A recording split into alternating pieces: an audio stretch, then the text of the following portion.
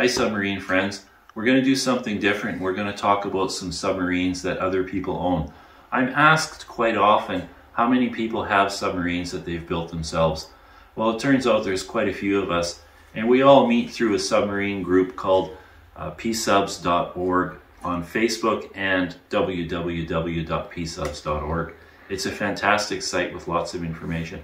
So lots of people build subs from all walks of life: welders, architects, engineers, even a house mover like me. Today I want to talk about R-300. That's a submarine built by Dr. Cliff Redus in Devine, Texas. Cliff is an oil and gas engineer for the last 44 years. He's got 8 patents, he's published.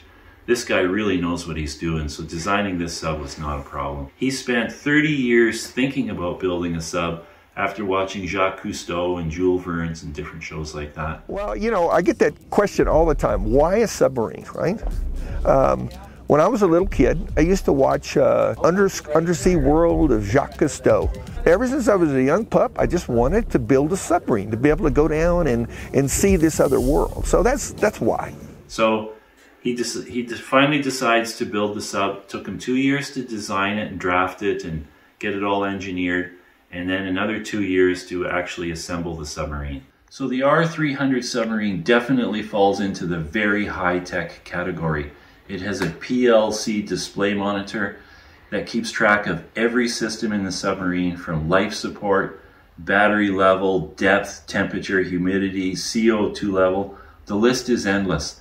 It is so detailed, I can't go over it all, there's just too much. The sub has 72 hours of life support. It even has a beacon on it so they can track the submarine from the surface.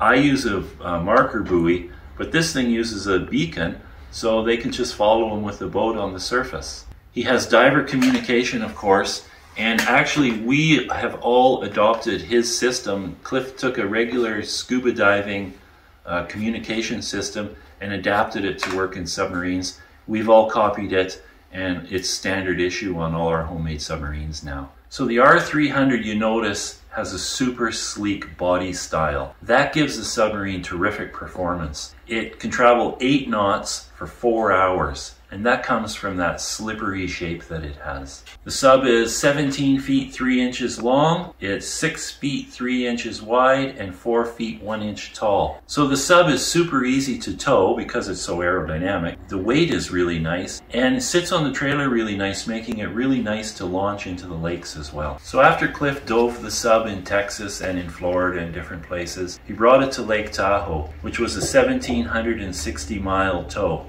I brought my submarine from Canada, and the two of us dove in Lake Tahoe together. Before we started diving together, he did his qualification dive, which was 402 feet. This submarine is so high-tech, it actually did that dive completely remotely. Cliff was not in the sub, and he was not giving it commands. The computer system dove the sub and brought it back to the surface 1 hour later, qualifying the sub to dive 300 feet with an occupant. So one of my most favorite dives I've ever done was with Cliff. It was the 300-foot dive. So Cliff was in his sub, of course, and myself and Alex Smythe were in my sub, and we took it down 300 feet. It was just the most fantastic thing. When can you ever have an opportunity to dive and watch Cliff's sub going around and around my sub? His sub is so fast and so maneuverable, we basically just sank to the bottom while Cliff zoomed around us and videoed us while we videoed him. Lights on, lights off. It really was a fantastic dive. I hope you guys enjoyed seeing Cliff's sub and hearing about how it works. Next time, we're going to do a video on a super simple submarine that was built from plans. It really is a fantastic little submarine. It's in Santa Barbara, California, and it is literally being tested today. They're going to send us video and pictures, and we'll show that to you guys next. Ciao for now.